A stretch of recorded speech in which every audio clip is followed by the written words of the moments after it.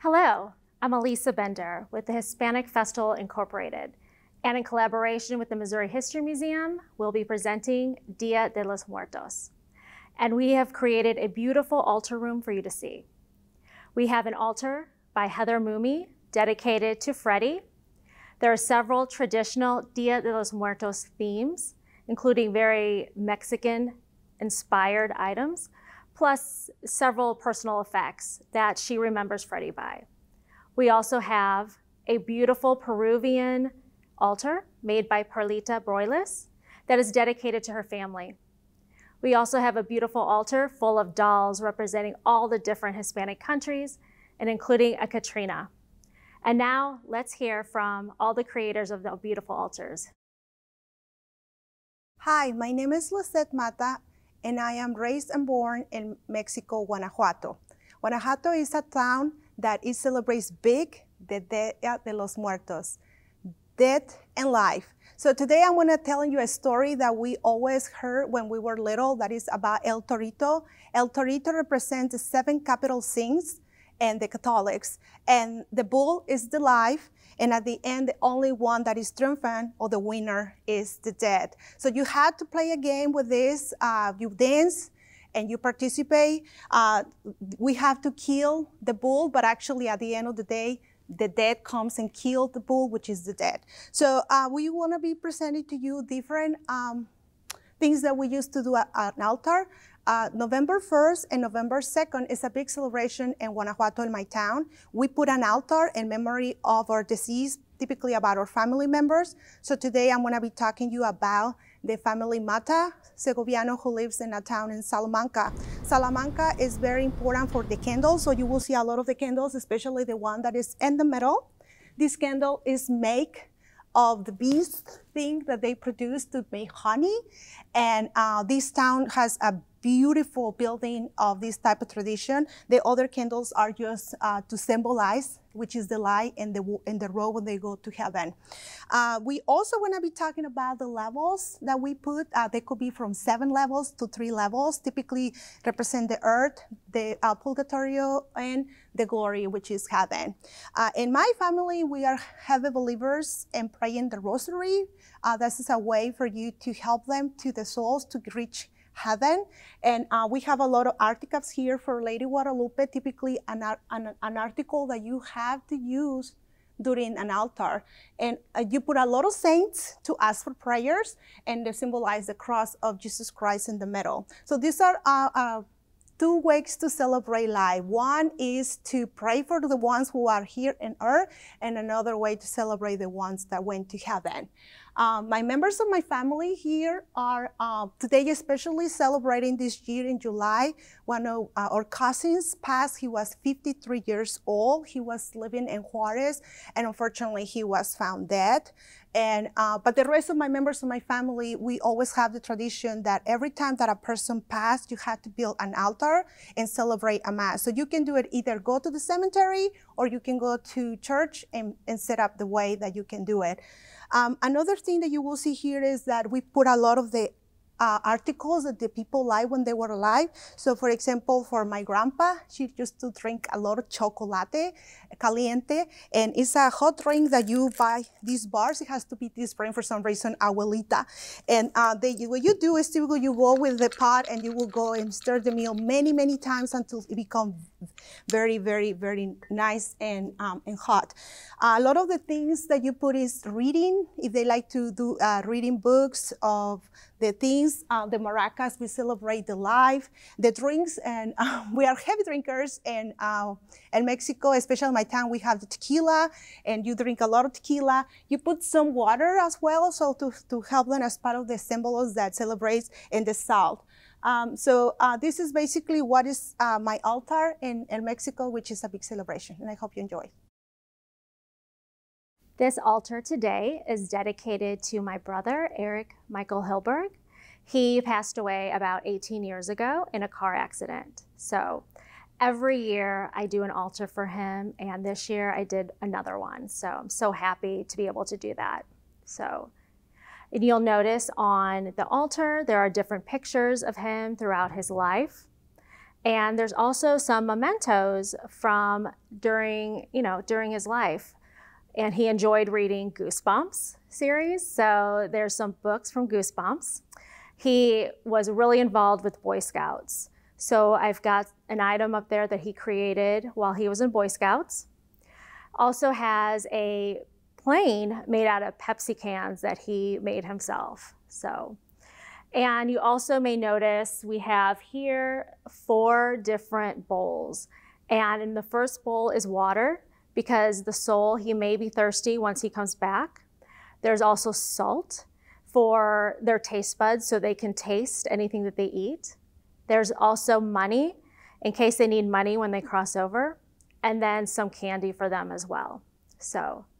And I hope you really liked it. There's also some food that he liked and enjoyed. And thank you so much for letting me create this today. I hope you enjoyed it. Hello, my name is Nikki Beal. I was born in Largo, Florida, and I was raised in Belleville, Illinois. My family, I have family from Mexico, family from Texas, and I have family from France and from Illinois. This is my altar. What I usually like to do is the very top, I like to have Our Lady of Guadalupe. My family, both mine and my husband's, were raised Catholic, and church was very important to us. So I like to have her up there at the very top, as if maybe she's looking down on my loved ones. I also have here the cross, which also is very important to us for the Catholic religion. And then over here I have Lupita. She belongs to my grandmother, and she's always just a nice addition to my altar, and I love to have her dressed up, and the dress that my grandmother found from Mexico. And then what I like to choose for my offerings for my family, usually I like to choose food that they loved, that they enjoyed. So I have, for instance, over here on the table, menudo, which is a very popular dish that my great-grandmother Maria would fix around the holidays. And it was my grandfather's favorite food, Jesse Aguilar, which is him right here next to the jet. He was a pilot for the United States Air Force. He passed away recently. He was very well loved, they all were, but his passing was difficult, but he had a very wonderful life. And the whole point of the altar is, and Días de los Muertos is celebrating the past loved ones and their life. Anyways, I also have on here, which is his parents, Maria and Nicanor. And then I have my great-grandparents, Felipa and Ernest. And then the next one down, I have my paternal great-grandfather and his wife, Eunice, and his name was Pierre. He is from France. Originally, his last name was Pfeiffer, but then World War II, Germans forced him to change his name to Hagelstein, which is how I gained my maiden name, which is Hagelstein. And then one of their sons, which is Leo, my grandfather, he loved to do woodwork, and that is what this is right here. You hang that outside, and the wind will spin it. He was very talented with woodworking. He loved to make toys and everything for us grandkids. And then the next one down is from family from my husband's side. I have William and Aurelia Beal, and I have Joan Voss Renner. Aurelia Beal, she loved to crochet. Every Christmas, she would make little ornaments for the grandkids. That's what's next to her right here. Then I believe what she would do is put money in there for the grandkids, and I believe they also would hang them on their Christmas trees. And then Joan, she's very well known in Belleville, Illinois, which is where her family is from. She was an artist. This is actually one of her drawings right here. Every year, Belleville will hold a art show, and they have an award named after her. And then I always like to use gold petals because they're very bright, and I believe that the brighter the petals are, it would guide my ancestors to the altar. And that is it. I hope you enjoy the altar and the rest of them, and happy Dia de los Muertos. Hello. This beautiful altar today was created by Hanini Hilberg, who is also my mom, dedicated to her sister, my Aunt Hilda Nistaus. So you probably notice a lot of red, yellow, and green. This altar is inspired from Bolivia, South America, and other Dia de los Muertos traditions. Bolivia is the native country where she was born and raised. So you'll see a lot of red, yellow, and green all over. You also see a lot of religious icons. You'll see a lot of crosses, you'll see saints. She was a dedicated religious woman, devout Catholic, and God and religion was very, very important to her. Along with that, you will see several different hats from different countries. Those represent the different countries that she visited. She also lived in several countries, and she loved to wear hats. So you'll also see a lot of flowers around, bright flowers, and those are there because then she can see, her spirit can see her way home, her way back to us during Dia de los Muertos. And you see a lot of different foods that she had. Food is there for when she comes back to eat. It also represents different foods that she liked and different foods that she loved to cook, and she was a great cook. So I hope you enjoyed the description and this beautiful altar dedicated to my Aunt Hilda. Hi, my name is Maria Yaksic, the Bolivian. And here I am going to be explaining to you some of the culture of Bolivia for the Dia de los Muertos.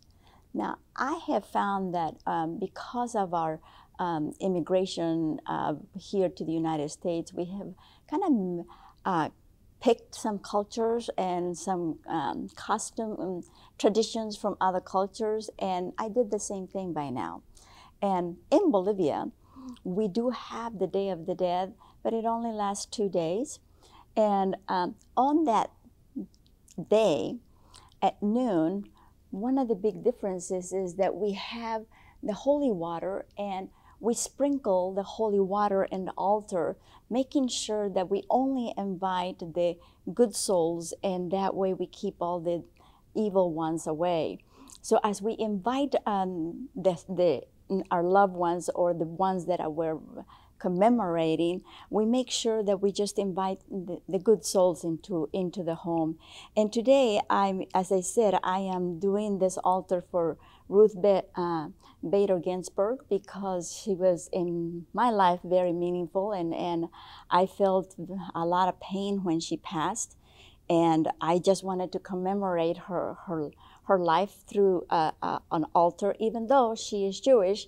But I feel that my way to give her a tribute of her life is by doing this.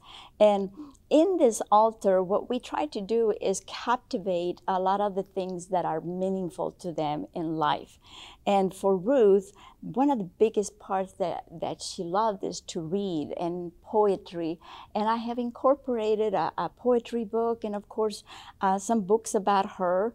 And she felt that reading is the key to achieve things. And as you all know, she was able to achieve some wonderful things because she loved reading. And you also can see some of the food. She loved salmon. I didn't bring the salmon, sorry. And she also liked caviar, but didn't bring that. But she loved hortensias. The hortensias are right there around her. And I tried to also depict that femininity that she has, and she did, in the different types of flowers and the delicateness of them, and incorporating as much white into the altar. In Bolivia, our altars are either white or black. That's it. And in this, I combined here both colors because of her way of being, even though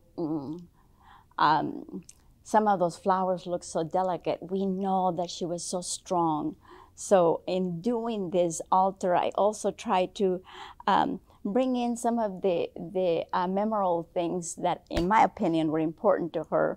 There's a picture there with one of the presidents, and some of her colors that she loved, and of course the kind of job that she did. And more importantly is just trying to remember what a wonderful individual this person was, and just saying thank you, Ruth.